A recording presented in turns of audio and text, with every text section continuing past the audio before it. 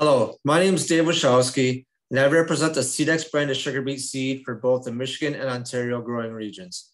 I'd like to thank everyone for taking just a few minutes as I review our product portfolio, meaning varieties, treatments, and packaging options we'll have for the 2022 growing season.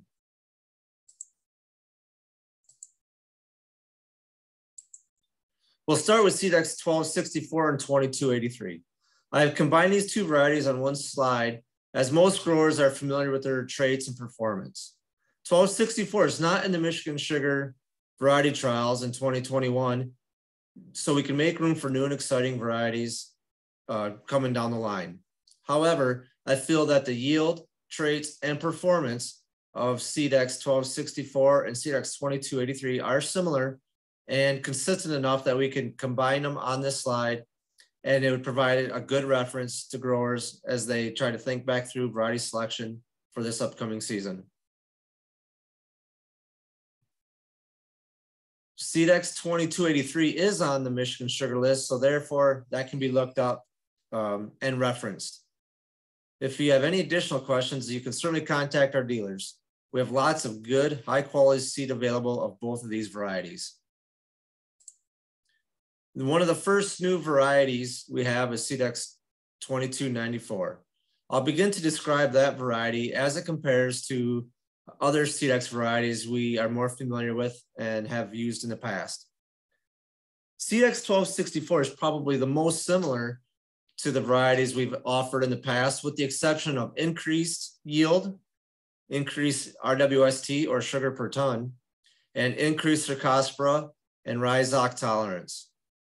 Seedex 2294 was in the sugar beet advancement trials and was one of the high RWST varieties on their summary and performed very well in the Michigan sugar trials, average of 2 years. Seedex 2295 is another new variety offered by Seedex for this coming growing season. Again, another high sugar per ton variety. And what makes this variety different than Seedex 2294 is a significant improvement in rhizoc tolerance. When you look at the chart, it is 10 percentage points higher or a better advantage in rhizoc tolerance as compared to Seedex 2294.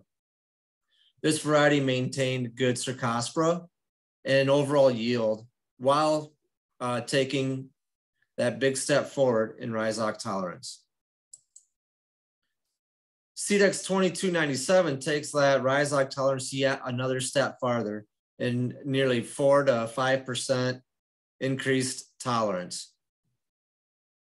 This variety is the number 3 variety in RWST. So a real high sugar variety with an excellent level of Cercospora tolerance, or a good plus according to the Michigan sugar rating, good Cercospora, and still good overall performance. This variety, in the absence of disease, might look like it's lacking on a ton or two. So I would not call it a racehorse variety. But again, you put it in conditions where there's disease pressure and you challenge this variety, I believe it'll maintain its performance and give satisfactory results at the end of the growing season. Seedex 2201 is a brand new offering for this coming growing season. What makes Seedex 2201 different than the other varieties is a strong level of Cercospora tolerance. I kind of put 2201 in the first group outside of the CR Plus variety. It is not a CR Plus Cercospora tolerant variety, but it is in the next group of varieties as far as Cercospora tolerance, while maintaining good rhizoc and good yield, excellent RWST. Seedex 1278N is a nematode variety that many growers that need to utilize nematodes are probably familiar with. Performed exceptionally well in the sugar beet advancement trials in 2020. This is a high yielding, high sugar variety that does require management. If anything, I recommend Quadris, and I recommend aggressive Cercospora program. spray program. Fortunately, we have another new variety, Seedex 2296N.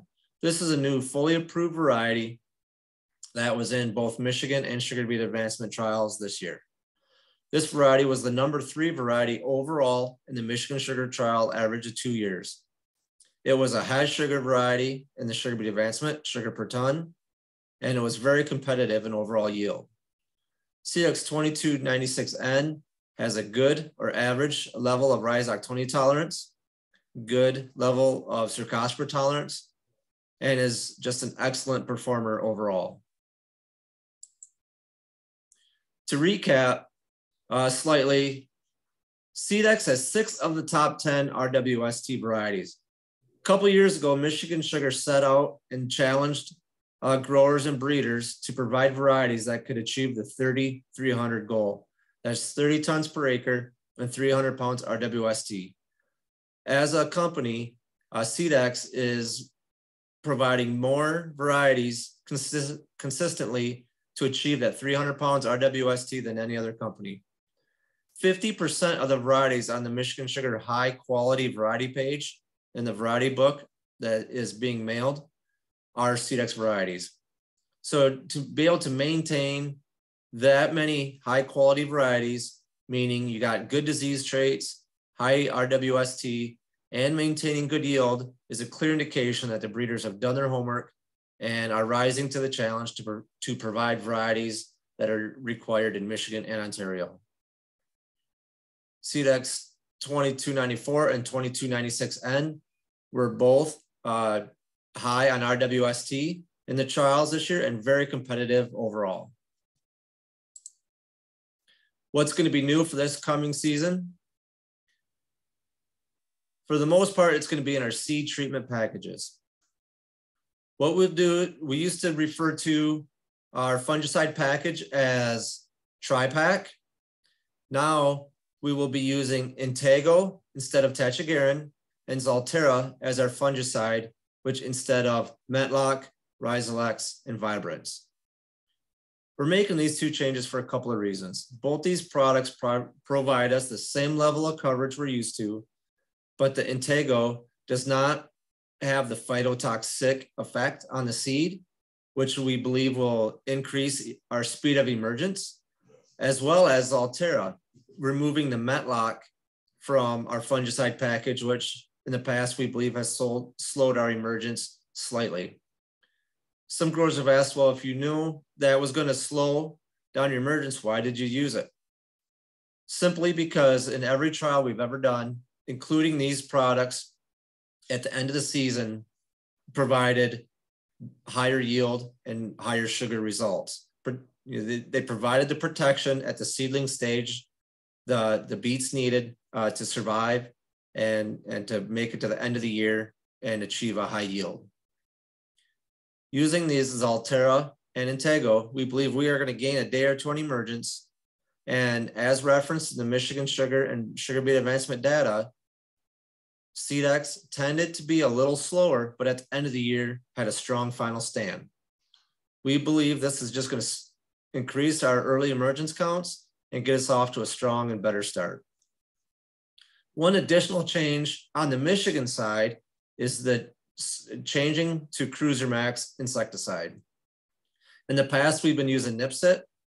Ontario, we've been using Cruiser due to that, because that's what the label allows. So due to the number of units in both markets, we've decided it makes more sense to just use the same product in both regions and switch to Cruiser Max. Cruiser Max is used by other companies, and anyone that's probably ever grown a dry bean or maybe even a soybean has probably had Cruiser Max on their seed. So we believe there's no risk there and is not a big deal, but we just want to make growers aware of the change. Our bucket options are going to stay the same, and our max container or our bulk boxes will also remain the same. If you have questions about quantities put in the max containers, please contact your local dealer, as they can tell you what full boxes contain, as well as custom fill options to match fields or the required amount of seed you might need on your farm. To recap, Seedex varieties provide high sugar. Our entire portfolio had in this past season was 256 plus pounds. We are the closest to attaining the 3,300 Michigan sugar production goal through our WST. More specifically to our varieties, Seedex 2294 is improved Cercospora. 2295 is improved Rhizoctonia. 2297 is even a step more tolerant to Rhizoctonia, as well as a strong RWST. 2201 is improved Cercospora tolerance.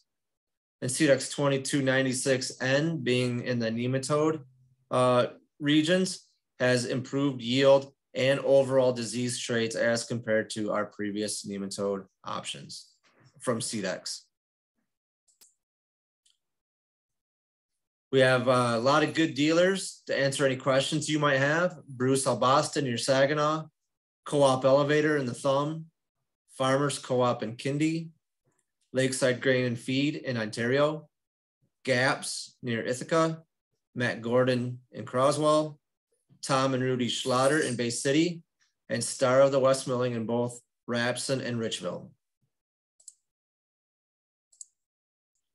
Again, I'd like to thank everyone for taking just a few minutes to go through the varieties and products we have to offer for 2022. If you have any questions at all, please refer back to that dealer list I showed you or myself, and we'd be excited to help you in any way we can. Have a good holiday, and thank you for your time.